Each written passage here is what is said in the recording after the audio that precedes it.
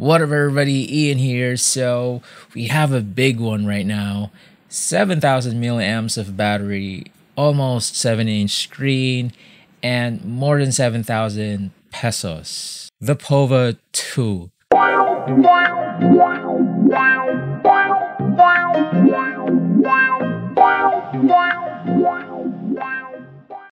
actually remember like 10 years ago, 5-inch phones are considered as phablets. If you haven't heard that term, these are phones in an almost tablet sized dimension. Now, we don't hear that term any longer. So, what do we get from big phones? Because it's bigger, they can use bigger batteries, better cooling implementation, bigger screen. So, the bigger it is, the more upgrades they can fit inside. That's why we rarely see flagship devices that are, small or handy. If you see Ultra, Pro, or Max, you bet it's gonna be a big one. So this weighs around 565 grams with the shipper's box. Let me undo the seal here. So we're getting 12 months of warranty plus an additional month. Nice. Some manuals, CPU case, free earphones. It's been a while. Then the charging cable, SIM eject tool, then the 18-watt charging brick. And alright, now the phone. So we have Helio's G85 processor, 180Hz touch sampling rate, and 48 megapixel quad AI camera. It's a big, tall phone, hey? So design, it is actually quite similar to some of Realme's phone. Even the texture and this wavy design thing. I've seen this on the Realme C25. Yeah, tramp stamping here. We see Techno Pova, which is, it's fine at least. No weird coats can be seen here. And they can't get the color right, like really. Polar silver. It's blue, right? Good thing it's fingerprint resistant. Alright, so we see an earphone jack, USB Type-C port, and mic at the bottom, volume rocker and power/fingerprint scanner on the right side, SIM card tray on the left, and nothing on top. You might be wondering where the speakers are. Well, it's built into the earpiece, and sorry, it's just one speaker. Oh, by the way, if you like the content that you're seeing here, please click on the like button and the subscribe button, and click on the notification bell as well so that you get the buzz every time we release a new review on this channel. Screen is a whopping 6.9-inch IPS LCD at Full HD and up to 480 nits in max brightness. Bezels are kept to a minimum except for the bottom one, though I really don't notice it at all. It is quite good when viewing video content, browsing your social media apps. I know it is LCD, but it's not garbage. It's a pretty good one, though I'm not able to find any setting that can tweak how the screen would render the colors, like if it's going to be vivid, bright, or change the white balance, etc. On games, you can if you dig down in the Game Space app. However, outside of video games, unfortunately, you can't. Viewing angle is not the best too. I have seen better ones from other LCD IPS display phones on the same price range. Also, I often find myself increasing the brightness, while because my daily driver phone has an AMOLED screen.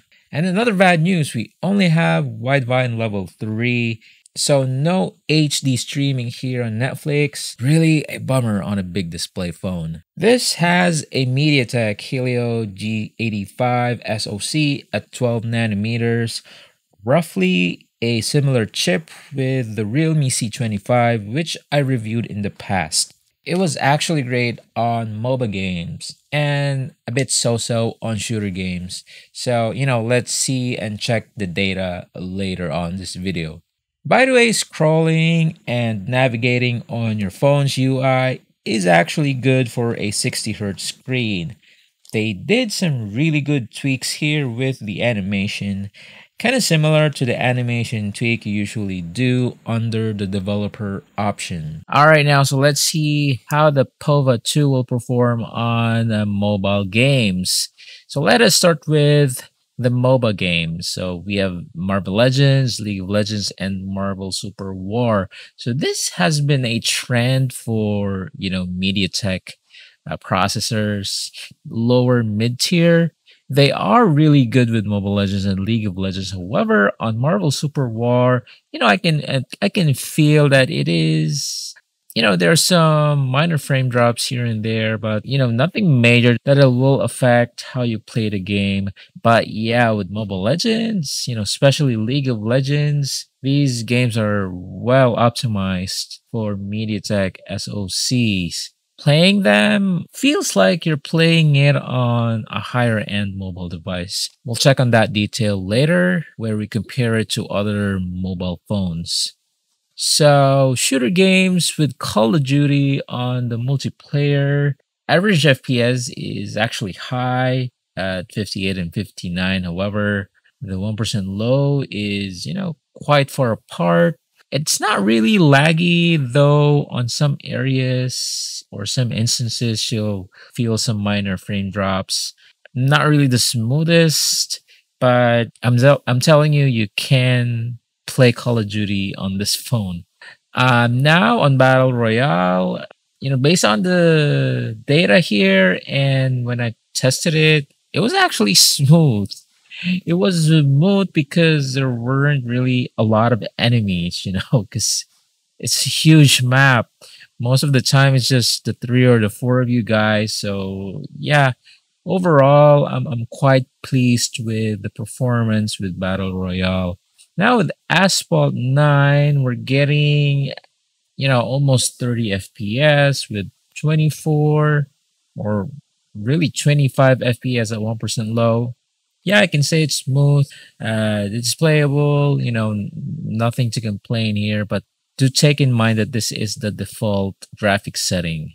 All right, now Genshin Impact, we are getting 27 frames per second and an abysmal 7 FPS, the 1% low. So expect frame drops. You can play it if you really want to, but don't expect a smooth experience here.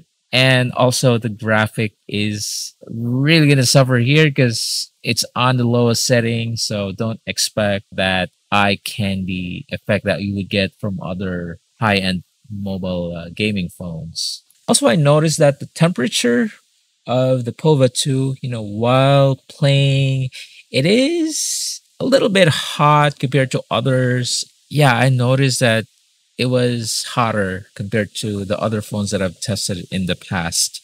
Others it's like body temperature, right? But this one you'll be getting temperatures of more than 40 degrees.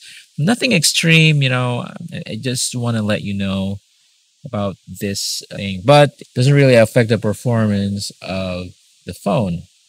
Now, Mobile Legends. So we're going to be comparing this to other mobile phone as well on the same tier and of course some higher end phones. Yeah, comparing it to Realme C25's G70, yeah, I can say that it is smoother. It's a better gameplay and specs wise, it's a better phone.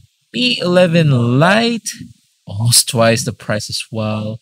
So you're be getting that almost 60 FPS and a higher 1% low. And yeah, here are the mid tier to high end phones. Not really high end. These are like the 10,000, 15,000 peso phone. So they're really acing. What can I say? Yeah, for like 7,000 pesos, you can have a buttery smooth experience with playing Mobile Legends.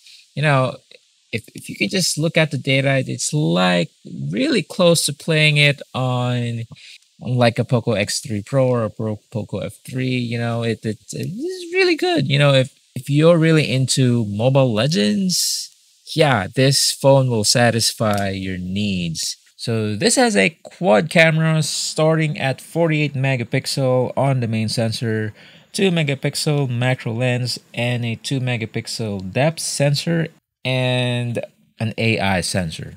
Photos taken from the Pova 2 is highly detailed. Even if you zoom in from your phone, you wouldn't see any pixelation.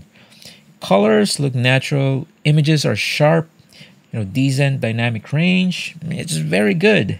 The 48 megapixel sensor has up to 2 times digital zoom as well.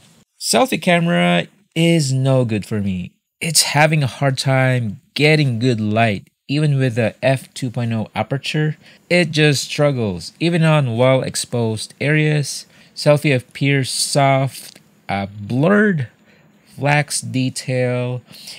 The cool eye tracking feature and the selfie flash camera doesn't even help at all in improving the quality of the photos. Charging this phone from 0% to 100% will take you 3 hours and 19 minutes, based on my test. On my usage, mostly I have productivity apps, like I manage my online stores, browse the internet, browse on Facebook, and check my email.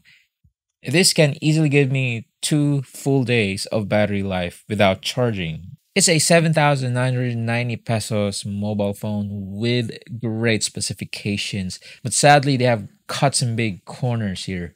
To name them again, no HD on Netflix, not the best viewing angle for LCD, no additional display options, no wide angle lens, poor speaker output, poor performing selfie camera. And if you're one of those who uses those functions, then this might not work well for you. So, conclusion, the main selling point of this phone is the big battery, the big screen, the great camera, not the selfie one, and the partnership with Mobile Legends. So if you really want a phone with long battery life and you love Mobile Legends and you're not really into selfie cameras, this phone might work for you. I like it. Uh-huh, uh-huh. Ian here again, and I'll be seeing you on the next video. My daughter kind of wanted me to do that, so